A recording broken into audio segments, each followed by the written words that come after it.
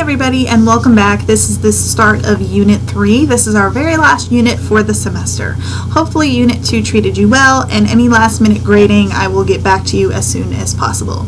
So in Unit 3 things are going to be again a little bit different than they were in the first two units.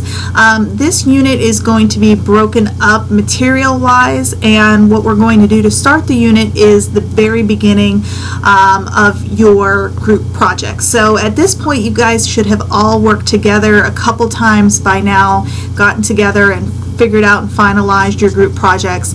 We're going to be spending really what is 2 weeks on the group projects. The first week I will give you a short opportunity to be able to work together in class, and that will be your only opportunity to work as a group with me involved. And the second week is going to be now a recap of the projects that you have already done and submitted. In the second week you guys will have already submitted your papers, and you should have already submitted your group videos, and then you will have given your classmates an opportunity to watch those videos so that when they come to class we are able to discuss them as a group and have an activity that is related to those videos. The weeks after that we'll be focusing on the topics of reentry. We'll be looking at a gendered approach to corrections when we're looking at female inmates, and then finally for the last 2 weeks of the semester we're going to be breaking up the very last chapter of your book, the capital punishment and civil commitment chapter. We're actually going to be breaking that up into 2 weeks. And the reason that I chose to do that, I just think that there was too much to focus on within 1 week. I've done it in 1 week before, and it always has felt rushed, and I didn't really like the way it turned out. So this time around, I'm actually breaking it up into 2 weeks.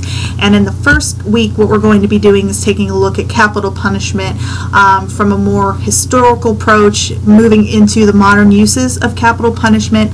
And in the second week, we're going to be looking at what happens when capital punishment goes wrong in terms of botched executions, and what happens when capital punishment goes wrong in terms of wrongful conviction.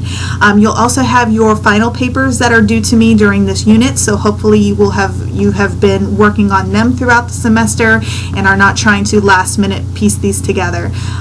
So hopefully this unit rather goes well like the other two have, and we'll be wrapping up the semester very nicely with our third and final exam that takes place after the end of the second week on capital punishment.